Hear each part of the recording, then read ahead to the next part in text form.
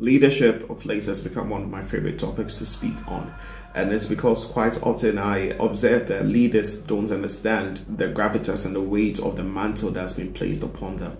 And you should understand that sometimes that the battles that your people or the people that you lead actually win and lose are dependent on your standing before God. And we understand this from the book of Daniel chapter 1, the verses 1 and 2. The Bible says that the king, Nebuchadnezzar of Babylon, besieged the land of Jerusalem, and this happens in the 5th year of King Jehoiakim's reign in Judah.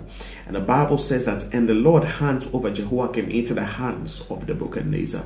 Now when you look at the scripture, you realize that not much emphasis is placed on the nations, but rather its leaders, because the battle between the nations of Babylon and Judah was actually determined by a battle between Nebuchadnezzar and Jehoiakim, and they are standing before God. And if you're a leader, you must understand that the people that are behind you, or that people that you lead, actually win and lose battles by your standing before God. You can single-handedly decide the fate of so many. And so whenever you're in leadership, make sure that you are representing the people right before God and before men, because they could win or lose by your actions. God bless.